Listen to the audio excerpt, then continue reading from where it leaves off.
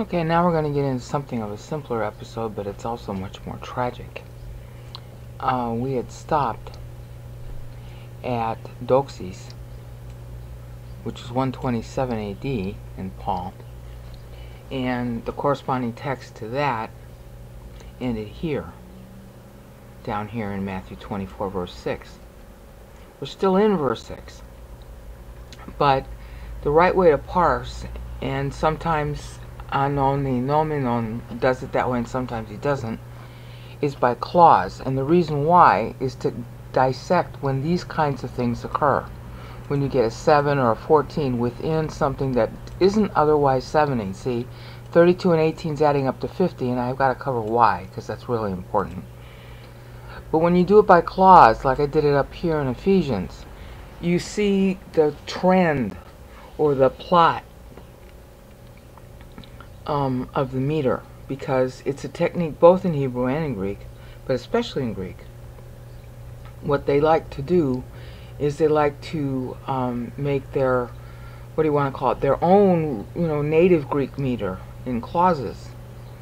Now, I don't know if the Greeks got it from the Hebrews or the Hebrews got it from the Greeks, because they both were kind of intertwined early on. But the Hebrew does it by clause, but somewhere or somebody who put together the Masoretic text managed to do it in such a way that you could do it by verse. That doesn't work so well in the New Testament. You have to really go by clause in order to find these little bits where it's 7ing within something that's not otherwise accumulatively adding up to 7. And that matters because if you're doing a timeline, specific periods are being marked out. Like, for example, up here in the Greek, this all adds up to 28, but you'll notice this is verse 6. Alright? So part of, because the versification was invented by the College of Paris in the 1100s AD, so it isn't native to the text. So the text has got its own cadence and its own, as it were, meter pattern. And you're looking for that, because the 7ing of the paragraphs is dividing into doctrinally significant paragraphs, and each of the numbers tells you something. Like 28 means a lot of growth. Okay, it does kind of tend to mean a lot of growth under pressure because it's 21 plus 7. 21's origin is a metaphor that's actually literal for the time that Jacob spent working for his 2 wives as a slave under Laban.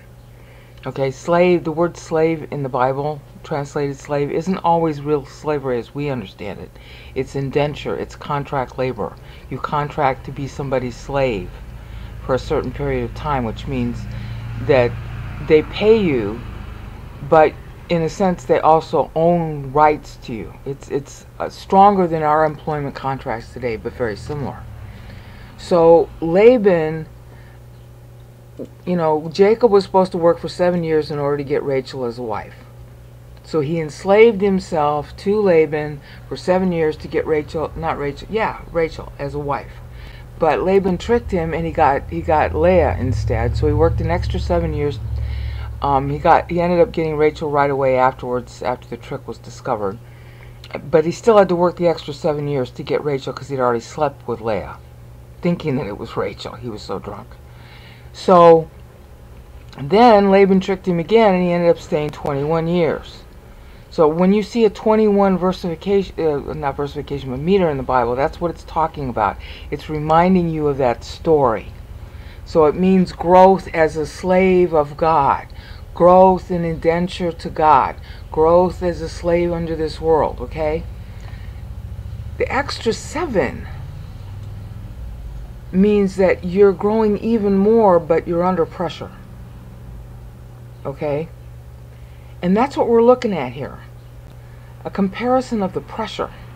And again, the text in Paul stops at doxis for 127 AD. That was here in verse 6a of Matthew 24. And now we're looking at the second clause in that same verse.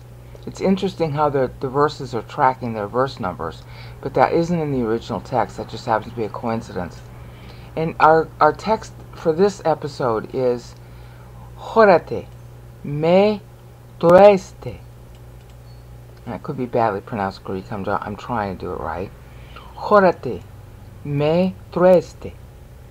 Okay, now what does that mean?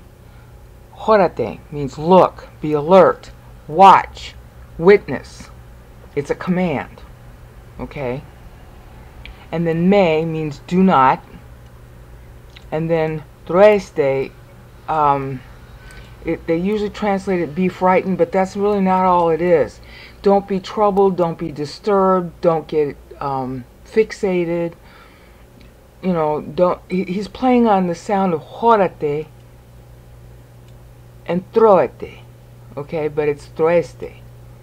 Alright, he's playing on the sound. In other words, when you look at something, you're going to tend to be all involved in it and fixated and don't do that. That's what he's saying here. Now it's a separate clause. It's 7 syllables. That 7 is always a tribulation number. It doesn't only have that meaning, but he's saying pressure, trouble, real bad trouble is going to occur now. And the years here are between 127 and 134. And later on, of course, in history, because Christ is talking 30 AD, in 132 to 135 AD, we have what's called the Bar Kokhba rebellion in Jerusalem. Okay, and this is going to result in Hadrian, who's still the emperor at this time. He's already been building up for 10 or 15 years his anti-Semitism, and on top of that, the guy is developing some kind of, how do you want to call it, psychopathic complex that he wants to just kill everybody. Alright, and he's got his right-hand man is a guy named Antoninus, who's going to end up being the next emperor. And by the time that Hadrian dies in 138, by the time that he dies, he has already been wanting to kill everybody in the Senate. So his anti-Semitism drove him nuts. Okay? I'm not saying he didn't have like a cause in the beginning to be upset at the Jews because they were rebels. But it was more than that. And of course, as far as we know, he didn't believe in Christ. And so when you're anti-Semitic, that's just the kiss of death, okay? Your brain turns to mush. You go mentally ill. I've had people in my own family where I saw it happen. Okay, that's why those Muslims get all upset over a stupid Danish cartoon. Because they're anti-Semitic. Anti-Semitism rots the brain. So that's what's going to happen here, is during the period between 127 and 134, begins the start of, but not yet the end of, although it could be the end of, depending on how you count the fiscal, the Bar Kokhba rebellion. You can go look that up. Bar, B-A-R, Kokhba, K-O-C-H-B-A. Some of them might spell it slightly differently. Now that resulted in the razing, R-A-Z-I-N-G, of Jerusalem and whatever was left of the temple ruins, and a whole new city was ordered to be built on it called Aelia Capitolina. Aelia Capitolina, A-E-L-I-A, Capitolina. And the Jews were barred from Jerusalem. They weren't going to be even allowed to go there. They were allowed on the Tish B'Av, which is the 9th of Av. I think it's the 9th. Is it the 7th or the 9th? Of Av, to go and, mourn the loss of the temple. Okay? This is the 5th. Right now my brain is on. I'm so tired. I've done so many of these videos. I can't think too well. Alright. But the point is that this is the seed of that result. Now in Greek, what they like to do is they like to give you part of the answer, but not the whole answer, because they're expecting you to fill in the rest. That's a sort of attic drama thing that they consider to be real elegant. Don't say too much. Wish I'd learned that. So that's what's going on here. Christ isn't saying the whole story. He's saying, look, watch, be on the alert, be careful, but don't get upset about this. Alright, and its clause, it's in its own clause, and it's 7 syllables, so it's telling you it's tribulation grade. Alright? You got the official tribulation that are the last 7 years prior to, the millennium. But this, there are always troubles that are, just as bad. And that's the character of church's time, because we're not supposed to be here. So, Paul's going to link up this text here. This is really important. Teis charitos autoi. Autu. Sorry, can hardly see it. Tes charitos autou. Grace, glory, well, this is the word for glory, doses. Okay? Tes charitos autou. His glory, His grace, rather. When you're in tribulation, when you're in trouble, when you're in a state of stress, you need to remember God's grace. He'll get you through it. He'll get you through it. He'll get you through it. And you're under so much stress, you can't think more than that. He'll get you through it. He'll get you through it. And don't ever feel bad about that. Because Christ Himself, when He's on the cross, He's screaming because He's being imputed with our sins. Eloi, Eloi, lama sabachthani. Eloi, Eloi, lama sabachthani. What He's doing when He's screaming like that is He's trying to drown out the temptation to give in to rejecting the sin or using His God power to stop it. He's claiming the Bible verses in Psalm 22 when He's screaming, because that's one of the phrases in it. And He's using that to drown out any temptation to sin. So that's what you end up doing. His grace, His grace, His grace, His grace, His grace. While you try to get through the moment, and then the moment you're either hurt or full of grief or upset for one reason or another. So you see how Paul is tying that. This is the solution to dueste. See? Horate, it means you gotta know, you gotta look at it, you gotta look it straight in the face, but don't get all fixated, don't get all upset, don't get all frightened, don't get all worried. And how are you gonna do that? Seriously. When something's upsetting, it's upsetting. You should be upset. Okay, well, here's how. And Paul is addressing it right here. Okay?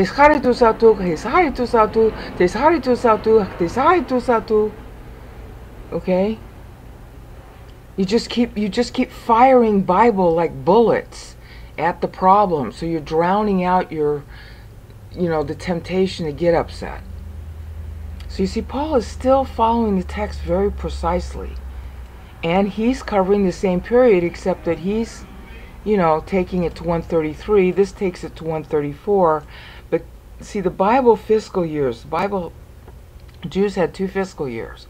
Our fiscal year basically runs from January to December. Okay, so January next begins a new year for us.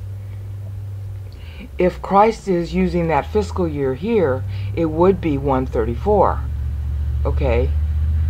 But if you're using a sacred calendar fiscal year, alright, then it would still be 133.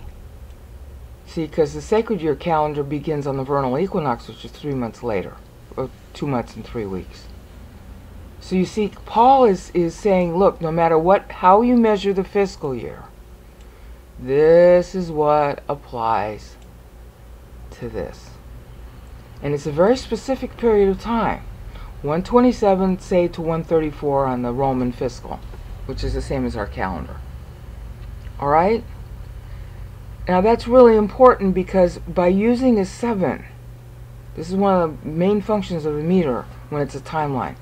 By using a 7, and it's in a prophetic timeline, here you are in a certain period of history, and if you had been taught, unfortunately we haven't been in the last 2,000 years, but if you had been taught the meter, you would know what time it was. And you would know what year you were in, and then you would know, oh, this is coming up in the next 7 years from where I am. And you would teach your children, and your friends would talk about it, and then when this time began, you would know, ooh, 7, I better get out of Dodge. Yeah, and the one thing they had to remember and know, and that's what Paul's doing here too, is saying, hi, when you get to 133, Christ's age 133, which is 133 AD for all intents and purposes, the adjustments I'm going to just leave out. When you get to that point, get out of Dodge, get out of Jerusalem. The Bar Kokhba rebellion lasts from 132 to 135. It would have just been starting in 133. If you were on the September autumnal equinox fiscal, 133 began 6 months earlier. So then it would still be 132 on the sacred calendar, and you'd get out. You see what I'm getting at? They're playing the fiscal game. So no matter what fiscal year you're using, get out of Dodge. Get out of Jerusalem. Because a lot of people died. It was horrible. Okay? Really horrible time. The other thing is that, wow, look at this text when it's all in context. I mean, this is 127 AD, but this is a phrase that, yeah, you could argue, well, it kind of stands alone considering the issue. But in context, it's like, oh, this is going to result in the praise to the glory of God. It's going to result in that. You're claiming that as a promise, and you need to claim it as a promise because those 7 years are really, really bad. Teisharitos autoi. Autu, sorry, I'm looking at it. Teisharitos autu. The screen isn't showing the U the way it really is in the text. Okay? It's a problem with the screen. Let's see if I can get it to go better. Now you still can't see it. The number's being blocked. The number's blocking it. But that's actually U in the text. And it's pasted right. It just doesn't look right. Okay, so you got a 7-year period of flight. A 7-year period of war. A 7-year period of problems. Remember, he was talking up here about wars and rumors of wars. Well, it's going to heat up because what Hadrian's going to do is say, enough with you Jews. I'm just going to raise Jerusalem. Okay? And it takes, you know, the Bar Kokhba rebellion started in 132. It took a while to put it down. But who wants to be there in the middle of it? So, at the beginning of it, get up. And you got all this advance warning if you knew how to read the meter as a timeline. That's what it's there for. Now notice how Paul is giving you the antidote. You know, it says don't be upset. Well, yeah, fine. But what are you going to do to belay your upset? Remember, it's His grace. And then you're depending on His grace to get you out of Dodge. Show you where to go. Show you what to do. Okay? So that was a pretty simple sample. But it also helps you to see why the meter is done as a timeline.